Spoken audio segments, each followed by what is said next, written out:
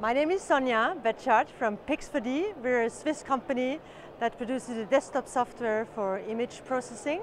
And I wanted to talk about one of our latest projects that we just did in Switzerland, a castle that is a quite complex structure for photogrammetry. It is built out of 21 buildings, and our challenge that we set ourselves was to model it from the air, from the ground, with any kind of different angle and cameras, and do a full inside-outside 3D model that is geo-referenced.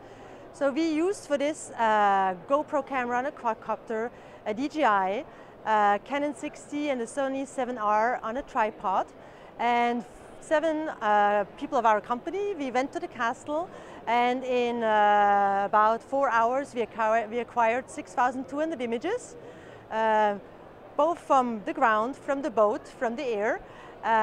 We took these images and split them up in 19 different data sets that were then processed fully automatically using our software Pix4D Mapper.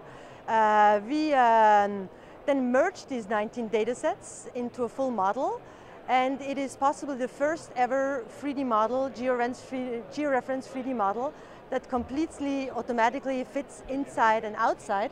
And actually, there's a little representation of it. So it's very LiDAR-like.